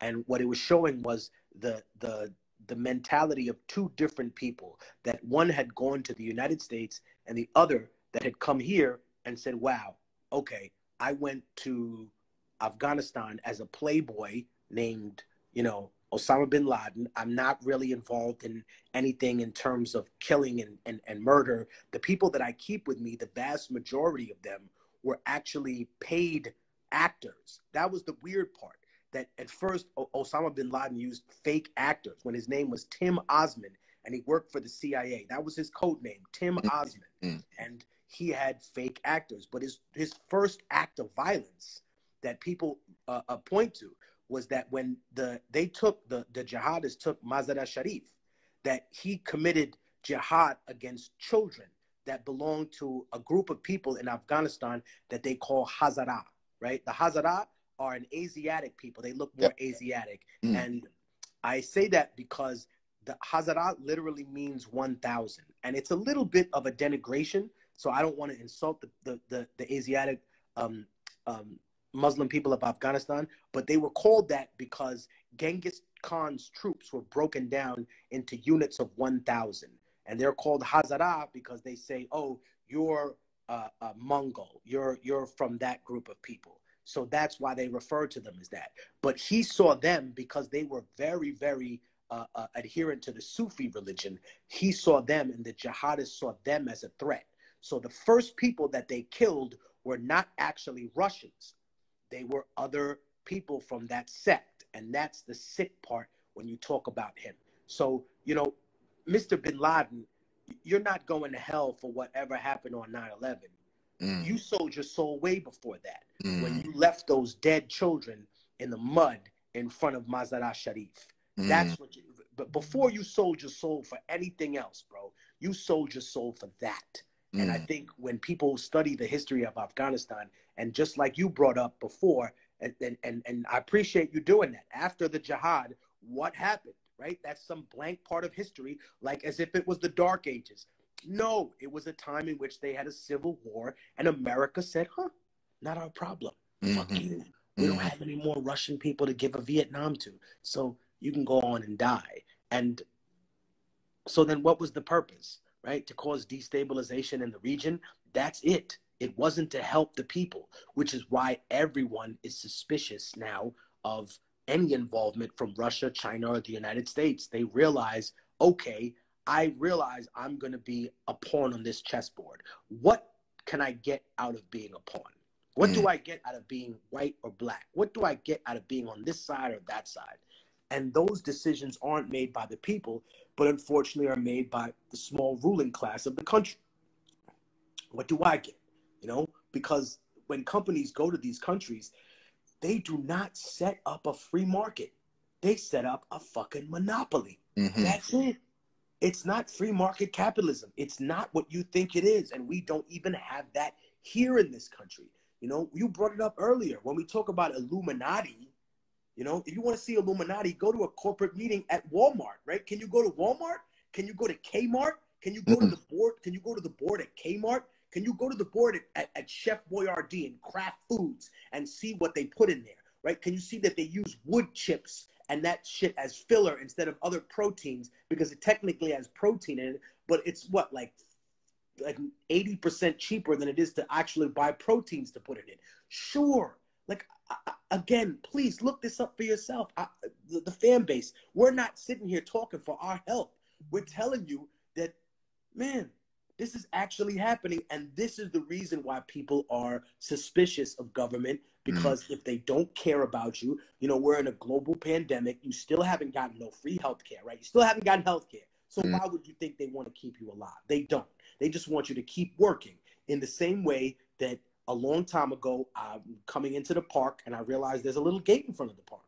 And it's not to keep niggas out the park. Let's be very, very clear. It's not about that. It's so that if you go in the park and you die, or you get killed, or you get raped, or you trip over a stone and hit your head and break your leg or crack your skull, you cannot sue the city. And that's all they care about, being indemnified, right? Being indemnified. Oh, yeah, put this mask on. We don't know what it actually does. Again, I'm not an anti-masker, please. I work with elders, so I have to wear a mask and gloves when I work with the community. I do not play games with that. I take very seriously the fact that I work with immunocompromised people. And that's something, again, I've gotten flack from idiots on my feed that are like, oh, Technique, why are you wearing a mask? And I'm like, yo, dude, you morons say all the time that this virus kills 99.3% of people. Well, I work with the 0.7% of people, right, that die because of this. Elders that are in NYCHA, that are in the projects right now, that are recovering from diabetes, that have cancer. So what the fuck do you want me to do? Cough in their face and yell freedom? Shut the fuck up. Like, stop applying your stupid, naive views. Everything has to have nuance. So I have to tell people that. And for those people that say, oh, the consumer mask is weak, that's why I have an N95. I have all kind of masks. I have every mask you could fucking possibly imagine. Hold on, my nigga. Hold up. You want to talk about math? I got something for the freak shows. Hold on. Y'all want to play with me? This is why you want to play these little fucking games, out a gas mask. Watch Tech bring out a Civil War era fucking gas mask with a tank. Watch what he does. I'm like, watch. He's gonna man. I told y'all. Y'all gonna play with me. Here we go. This is what y'all want, right? Here we go. Tech. Now, I've been had a mask. I had every kind of mask you could imagine. I have any kind of mask you could imagine. Hold on. My dad is a survivalist, Lupe, like your father, right? But your father taught you how to fight with knives and guns. My dad didn't know how to do all that. My dad used to kick me out in the middle of the water and say, swim. My dad used to make me swim, taught me to hold my breath for 4 minutes. Listen, dude, we grew up very much the same, although I never learned ninjutsu. But I've had every kind of mask you could have. Gas mask. Look. You stopped. I got tear gas when I was 14. Stop reading the comments, man. You that's the trick. I was like, why is Tech going off onto these tangents? And I was like, oh, because he's reading the fucking comments. Stop reading the comments. Secondly, folks, this is the other side of Immortal Technique. He's a fucking maniac. Like there's like when you be like, yo, like Immortal Tech, so like, man, he's so like articulate and deep and philosophical, but he's so balanced. But how come he's not like teaching at like a university? Because of that shit. Because he also shows up in a goddamn in a bulletproof gladiatorial outfit, you know, throwing fucking like shopping bags at people. And speaking of throwing shopping bags at people, if y'all don't know, the brother Tech does the Rebel Runs.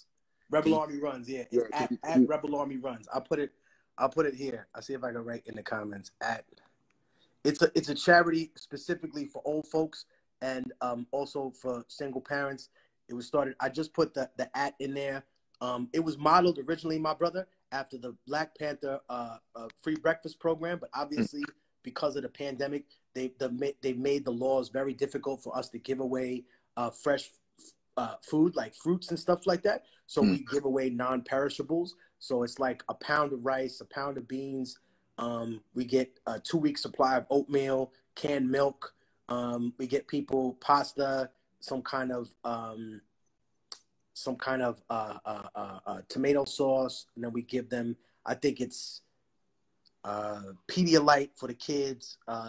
We have diapers, and then we have feminine products, because that was one thing that was going on in the hood over here that people weren't talking about, Lupe. And for the ladies that are watching this, it wasn't just the toilet paper shortage that New York had. It was a feminine product shortage, and people got really fucked up, and there were people using T-shirts and stuff like that. So we went to the projects, and we got ladies the maxi pads. And I'm ignorant. I'm stupid. I thought a woman's period lasted for 7 days, and my homegirl had to hit me upside the back of my head and be like, yo, get the 12-pack of maxis for people, okay, Mr. Coronel? And I'm like, okay, cool. So we got that, and we put it out there. And now 100% of that shit, it goes to that. The only other shit that we do with the money is gas the car up when we load it up, or that's it, or pay for the parking sometimes. You know what I mean? But this is the point that we're trying to make. We're about to become 501c3. And I tell people, during the pandemic, hey, some people bought a mansion, right? Some people became trillionaires. I started a charity. That's what got me through it. And if I could be totally honest, it helped my mental health. It helped through the depression of being separated from my family. It helped through the sadness of my grandmother passing away, my aunt having COVID, my friend's son died of that. You know what I mean? And I said, how can I help? And I went to the supermarket one day to shop for my parents, Lupe, and I saw old white people fighting over kale. Some other man punched an old lady over like milk and stuff. Like the supermarkets at the beginning of the pandemic were a nightmare. So I just said, no, Mom, no, Dad, tú no puedes estar acá. You guys stay outside. Let me go inside. I'll do the shopping. So now we keep an organized line in front of, I think we have 4 projects right now. We have the Grant houses in New York. We have Dykeman houses in Washington Heights. We have the Albany houses in Crown Heights, Brooklyn. And then we have the Isaac Center in Spanish Harlem. And we're expanding to 2 more places. So basically what we do is we go there. We have people organized on a line. They got to, of course, socially distance. If they don't have a mask or something, we provide whenever we can. And we say, hey, listen, one by one, you come by and we give you your pack. And if you're our mother or if you're an elder, because many times in our community, Lupe, see, other people don't recognize, we gotta realize the elders be taking care of the kids when the parents are at work.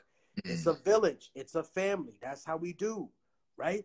So when we do that, we realize the elders are taking care of the kids. So we included things like diapers, and the Pedialyte is important now because it's a fever reducer, and it is definitely something that rehydrates people, and that's what you lose a lot of, water when you're sick. So, you know, we're not giving out hydroxychloroquine. We're not playing these stupid little fucking games with people. We're giving them what we know works.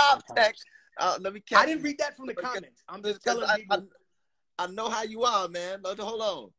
So Tech, we long in this. Do you mind if we get a couple folks to like maybe ask some questions for you, or for us to kind of answer on whatever topic, just to get a little bit of the audience who's been like vibing with us?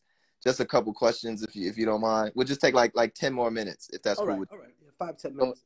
If y'all got any questions, we're gonna start from now. If y'all got any questions, or if you want to come into the live and maybe ask myself or my brother Tech about anything, maybe some clarification on something that was spoken before.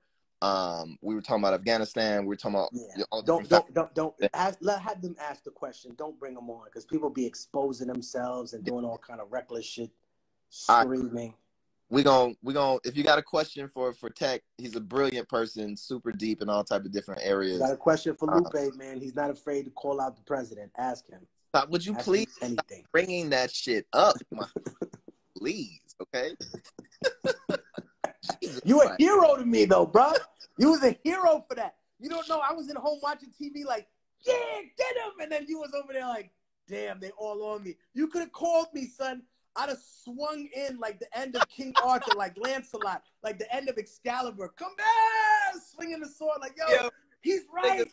90% of them are civilians, you terrorists. Yo, Leo, like, people looked at me like I had 7 heads after that. Like, homies, they were like, yo, so what are you talking about, Lupe? I have folks from all over the place, rappers, all kind of niggas looked at me like I had 7 heads. I was like, yo, what the fuck? And now look at them. And now look at them. And now look at them. Yeah. 90%. Hold on. Tell them to look up the statistics. 90%. So I'm glad that the brother can do the electric slide. Right? Congratulations, man. Right? I'm glad the brother knows the words to Amazing Grace. Wow. All of a sudden, I'm mesmerized, as in Antoine Mesmer, right? But at the same time, I'm not, because I can see through something that's fake that way. I only bring it up not to bother you, but to reinforce you that you did the right thing, and to say that Allah put you on this path because he knew that your heart was pure about that, and he knew that you weren't being facetious, and he knew that you were not taking this to be egomaniac and egotistical. This was not about you. This was about saying something that was wrong that you needed to point out. So if Allah knew your heart was in the right place, how can that be questioned by any man that thought you were doing this for clout?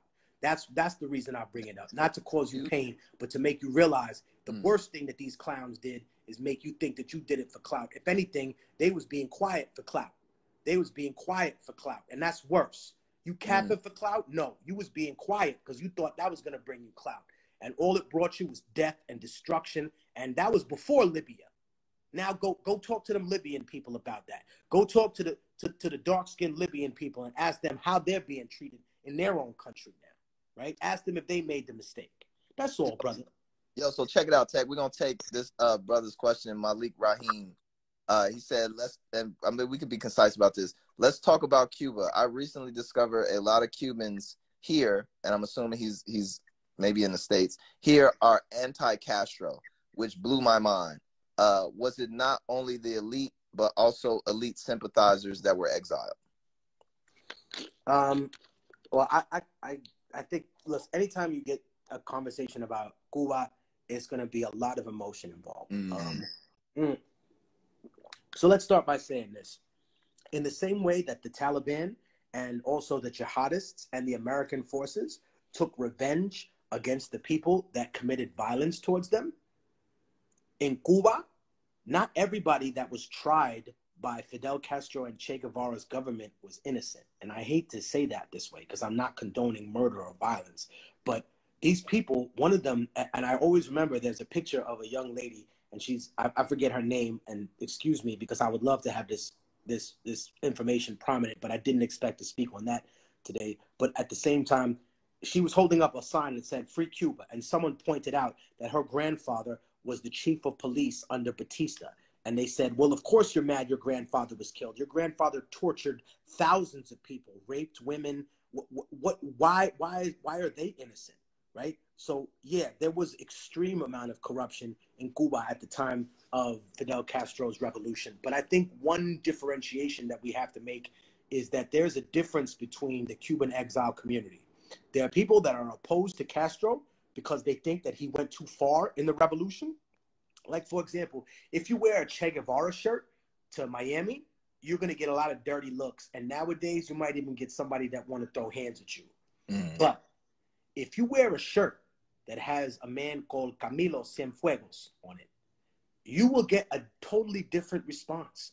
And as a matter of fact, most of the Cubans, even though Camilo Cienfuegos fought and died in the revolution, right, who overthrew Batista's regime, and he actively said he wanted a socialist government to take over, people still won't hate on him. And you know why? It's because they believe that Fidel Castro killed all of his enemies afterwards, and they think some of his enemies were more on the side of revolution. His name is Camilo Cienfuegos. So Camilo 100 Fires. That's what they called him, right? So I think that there's a big differentiation. I think one thing that people forget, and this is whether they choose to take it as a criticism of the Castro regime or not, is that after the revolution in 1959, that Fidel Castro consolidated all the political parties, all the leftist political parties. So all these people that said that they would have a voice in his revolution, he said, sure, you'll have a voice in my Communist Party, not in what you want. So he consolidated these parties, and many people thought, well, wait a minute, we wanted socialism.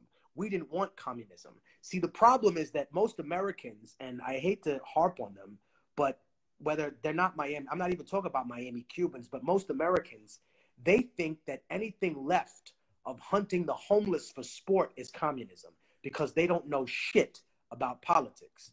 But here's the thing. There's a huge difference between socialism and communism. And to Americans, they're so ignorant that they don't understand that. They're the people who were taken out or moved out by Fidel in many ways were people that wanted socialism or democratic socialism. And the other ones were people that said, no, no, no, we need communism. We're going to be in the Russian zone. And what also affected that situation is that Che Guevara was in the Chinese camp of the Sino-Soviet dispute, whereas Fidel was in the Russian camp. For those people that don't know, communists don't get along. China and Russia had a huge Cold War themselves over the different type of leftist interpretation of Leninism versus Maoism.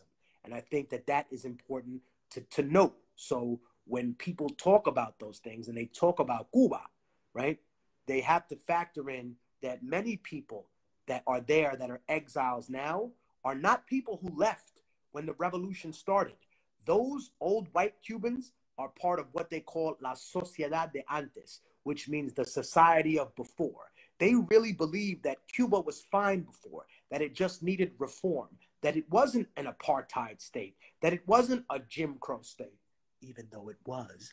But the point that they're making is that they live in this fucking delusion, right? Whereas the younger generation says, yeah, we needed the revolution to get this dictator out, but then we replaced him with one that we didn't like, and now we have this situation now. Whereas the Cubans in Cuba that don't want Americans to infiltrate, but they don't want, they want less of an authoritarian regime, their perspective is slightly different. And I've actually talked to those people, and they'll say, well, here's the problem, that in Cuba, because of the embargo, it enabled Castro and that government to blame everything on the embargo rather than take responsibility for the personal failure and the failure of some of these government programs.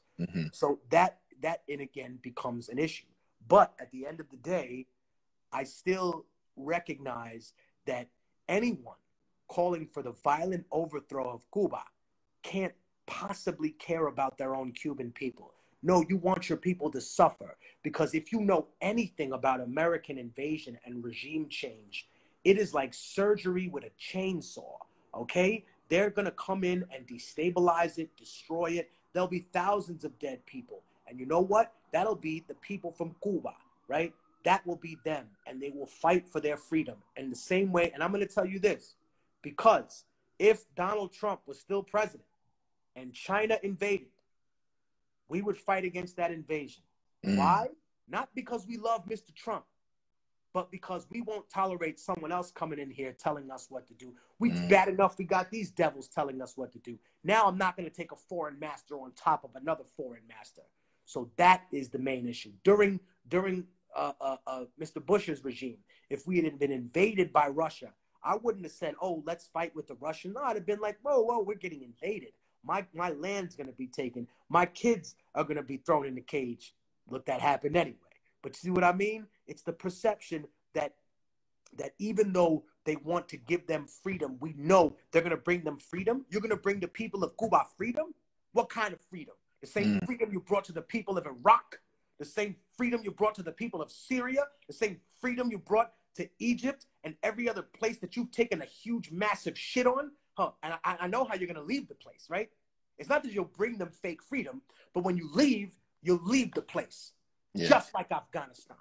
Bah, to bring it to Philco. Got it. All right, one more question, y'all. One more question. And I want to shout out to everybody for donating to Deja Nutrition. $713. That's great. It's gonna buy a lot of peanut butter packs for those little babies. God bless them. To suck on. It's gonna be great.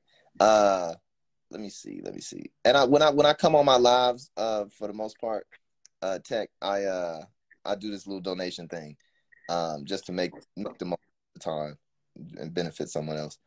So let's do one more question. Can you see the throw the question in the comment, folks. Don't throw it in the question box. Let me see. Maybe you just pick whichever one you want to rock with. Let's see.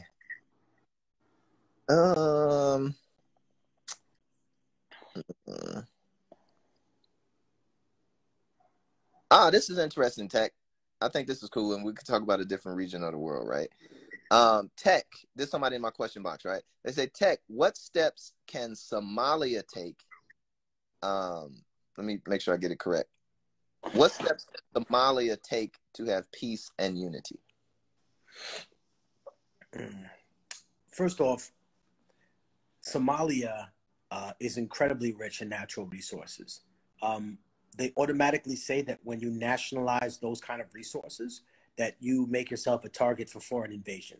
But I would tell the people of Somalia, the only thing they can do is take control of those natural resources. If people need to be bought out or be thrown out, they need to create a new deal with the people that are their distributors, because they're in the, like, if I can draw an equivalency, they're in the worst record deal possible with a lot of their natural resources that are being pimped away from their country.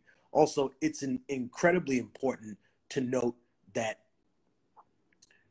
the people of Somalia began these efforts at quote-unquote piracy because their land was being polluted, because their waters were being fished to nothing, and also because there was massive chemical and nuclear waste dumping off what they call the Horn of Africa, which is that peninsula that extends itself from the eastern part of Africa where Somalia is located. The reason that they began committing piracy is to take away the right for those ships to be there, to make them afraid to come and dump there. So before people demonize those people and make it seem as if, oh my God, it's a nation of criminality. There's a famous interview between, even though it's a different African country, but it applies here, between Mike Wallace and Louis Farrakhan, where they talk about the corruption in Africa. And Louis Farrakhan says, no, can you imagine a more corrupt country? And Farrakhan says to him, yeah, I can. I'm living in one. And I'll say, for people who look at Somalia or a place like Haiti, first of all, God bless those people. I think that we have to recognize that we live in a more corrupt country. And I'm going to explain why to the people that would say that's not true, Technique. It's because those people are so poor, right, that they'll take money from a stranger. Here, they're so corrupt, they won't take money from a stranger. Like, if you want to affect public policy, brother, I knew before I became a critic of Obama, I was surrounded by plenty of fake progressives too, that were like, oh man, I should introduce you to this person or that person, or you need to sit. And I was like, no, I don't want to, like, we're not going to have a good lunch. It's going to be, I'm going to go off because this is the nature of who I am. You can't hide who you are forever. But I think I say that to say this. When you look at Somalia, the problem with the United States is that in many ways, the corruption has got to a professional level, right? Where in super PAC donations and all these things, they're not seen as corruption. Why? Because they've been given some legitimate name in government? No, you've just legalized and you've codified corruption in this country. Whereas in places like Somalia and other countries, this is something that doesn't happen. Corruption is just rampant because people are starving. Whereas you look at here in this country, people are corrupt not because they're starving, but because they want advancement in society. They want to move up another tier. Now, unfortunately, I got some bad news for these people. Your class is not based on you making $30,000 or making $300,000, right? Communists and capitalists, whether they hate each other, both have to agree on this. Class is not determined by your stupid yearly salary. It's determined by who controls the means of production. Therefore, you don't, if you make $400,000 and the pandemic hit and you got dropped and your fucking $800,000 house wasn't worth shit and it was owned by the bank, then you realized the hard way, right? That you did not own the means of production, that you were not middle class, that you were not upper middle class, that there is working class and owner class in this country, right? Working class, owner class. And in Somalia, those lines are very naked, whereas here, they're very blurred so that people feel like, oh, I'm somewhere in the middle. You know what I mean? I got a nice collar, so I'm different than you niggas. Bullshit. You in the same boat, and you lying to yourself, and you pretending like you're better than another person, but you're not, brother. We're in the same boat here. And maybe some of us have different experiences on that ship, but you're sitting here and you're in the same chains, on the same boat, dealing with the same problem. And it wasn't so much that people manufactured the moving of the middle class out of society by draining their wealth during this pandemic. It's that they were always a paper tiger. They were always something that was an image more than a real thing. Whereas in Somalia, it became very clear that the people who were the ruling class were going to have control of the resources and were going to pimp them out to private corporations. So I would say to the people of Somalia, retake your resources. Remember, we as people undervalue ourselves all the time. The people of Somalia, you have undervalued yourself. Do you understand? You are worth much more than they're paying you. Get your dollars worth, right? Build an infrastructure to the country, because otherwise we'll be having the same conversation about you in 20 years after they've pimped everything they can get from you. For folks who are interested in more of these maniacal diatribes of my brother Immortal Tech right here, you do it on Tuesday, right? You jump on Tuesdays and do a I have a Technique Tuesday. I go off there, and then we do a live on Wednesday where we go out and we show people what we're doing with the Rebel Army runs. Because I think one of the things I learned about, again, bringing it back to Afghanistan, about doing the orphanage and about doing the actions in Haiti, are that transparency is the most important thing with a charity, and that people are hurt right now because they saw that the Red Cross collected, what is it, $3-4 billion in donations and ended up spending money that built like 6 houses, and over 30%, I believe 25-30% of those funds were used for internal costs to pay staff.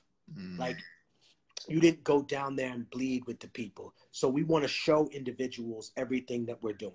You know what I mean? And then, of course, I got to say this, man. I'm working to finish the album, but you should check out Lupe's shit, because you dropping an album in like 24 hours? When is shit coming out? In an hour? No, that's late. It's latency happening right now. A few days ago, I decided I wanted to challenge myself to see if I could do an album from scratch, right? So not like record an album, but like record, get beats, choruses in 24 hours. A whole album, right? 10 songs, right? 10 tracks. And I fucking couldn't. So I was like, maybe I could do it in 48. And it's like, couldn't. So eventually it landed at 72. 72. Great. So I did a whole album from scratch, not using old verses and no shit like that, like completely. Yeah, my fans would love me if I had half your motivation. I do too many other things. They'd be like, Technique, if you can put an album in. Yo, so the goal is to do it. So I did it in 72. I'm gonna try again to do it in 24, but I'm gonna wait a few months to try it again. But so this particular album is really great, man. It's a really, and I don't say that on some like ego shit. Like, I'm surprised. It was like, wow, what you can do in that type of time constraint from scratch, right? So I'm going through the process of just like, you know, you got to mix, you got to master, you got to clearance, you got to do all that shit. So we're doing all that stuff, and hopefully it'll be out like soon. But it was never meant to be released in 24 hours. It was just meant to be constructed in 24 hours. Do you have a title for the record? Huh? Do you have a title for the record? It's called Drill Music in Zion. Okay. I like that. I like that. 72 hours to live. There you go. You had 72 hours to live. What would you do? I guess we could close on this, right? Like, in any instance that you all see out there in the world, whether it be Somalia, Cuba, New York, whatever it is, whatever's happening, whatever's the headline, right? Whatever's the news story on the cover, do the due diligence to just see what was happening right before, right? Because normally we don't ever get told what happened right before. Like right before dude got punched, like right before that car went off the road, right before that old lady cracked a smile, like right before that dude stood up and walked off the train. Like you only really get that in court cases, right? At a discovery, and you be sitting there like, whoa, that motherfucker actually shot 18 people before he got punched, before he got tackled by the fucking police. So look at what was happening, or do the due diligence, or ask yourself the question, like, what was happening right before Castro, right? Then you do Batista.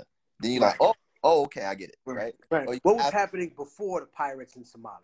Right. What were they doing? Right, exactly. What was taking place right before that news story or that event occurred? What was happening right before, et cetera, et cetera, et cetera. So I think if you take away anything from this, no matter what the situation is, you may not be interested in geopolitics, you might not be interested in any of that shit, but even in just your daily comings and goings in life, what did your neighborhood look like right before you moved in, right? What was your city like right before, 1990? What was the makeup of, what did your school look like right before you got into your high school? Like, was it always like this? Was it, et cetera?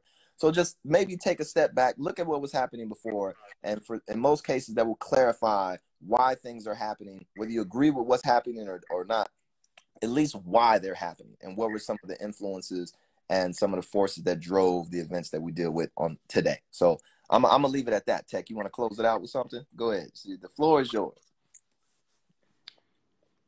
I'm gonna leave people with this gem. You don't really know somebody, right? I know some of y'all are watching this with your friends and your family. Some of you are sitting hugged up with your loved one, right? And I'm gonna give you some good news, but some difficult thing to hear. And this is just the God's honest truth that I've learned in life.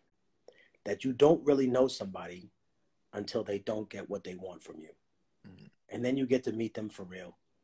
So before you say that you have friends, make sure that you have discussions and conversations with them, and that you can say, okay, we can have a disagreement, and that still means that we cool, or that we still have similar goals, even though we disagree with the process, right? Like, we all want people to be safe. We have different interpretations of what safe means. Some people think that safe means putting people in harm. Some people think that democracy means giving people freedom, when you can't give someone freedom. They have to be able to take it themselves. So just remember, man, whether you hugged up with somebody you love or you with someone else, man, you don't know that person until they don't get what they want from you. And that you are worth so much more right now than you think, right? And right now, there's a lot of motherfuckers hugged up with their girl getting looked at funny. That's right, honey. You worth a lot more. And there's some dudes. Hold on. There's some dudes. Wait. Let's be fair. There's some dudes that are being taken for granted out there. Brother, you are worth much more. Do you hear me? You are worth much more. Know your worth and embrace yourself and love yourself, because you can't love nobody else till you love yourself. And I'll go a step farther. You can't treat nobody nice until you start treating yourself nicely. Mm-hmm. You will always find excuses to accept terrible behavior and horrible abuse from people until you learn to treat yourself with love and respect. And on that note, good night. Assalamu alaikum, Aki. Walaikum salam, brother. All right, y'all. I'm gonna say this live. If y'all want to check it out, you go check it out. Make sure you follow my brother Moorish. Check out Rebel Army Runs. Thank you, brother. And I'll see you. Love you, brother. Be well, yeah? Love you too, fam. Be in touch. Right. Peace. Peace.